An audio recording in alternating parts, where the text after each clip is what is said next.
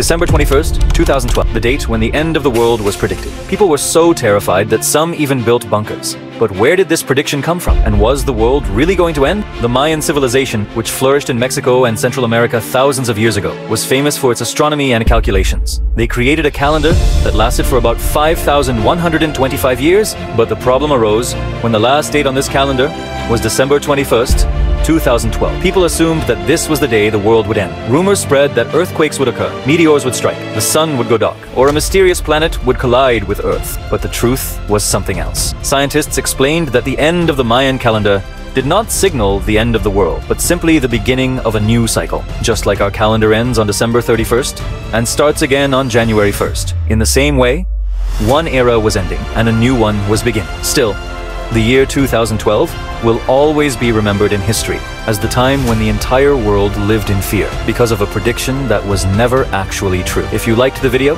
make sure to subscribe to the channel.